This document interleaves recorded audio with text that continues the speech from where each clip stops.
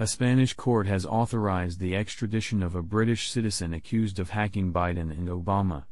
Spain's High Court agreed on Friday to a U.S. extradition request for a British citizen wanted by the U.S. in connection with a 2020 Twitter hack that compromised the accounts of several U.S. politicians, including Joe Biden and Barack Obama. Joseph James O'Connor was apprehended in the southern city of Estepona in July 2021. The Spanish government must still approve the extradition. It usually follows such high court decisions, though O'Connor could still file an appeal. According to the High Court, the United States is in a better position to prosecute because that is where the evidence obtained during the investigation, as well as any damage caused, is located. O'Connor had previously objected to his proposed extradition in a hearing in Madrid.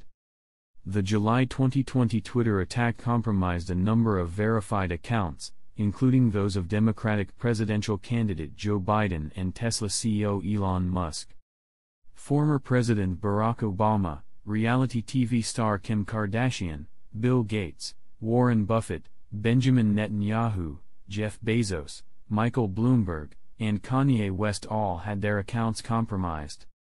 Because the alleged hacker used the accounts to solicit digital currency, Twitter blocked some verified accounts from publishing messages for several hours until security could be restored.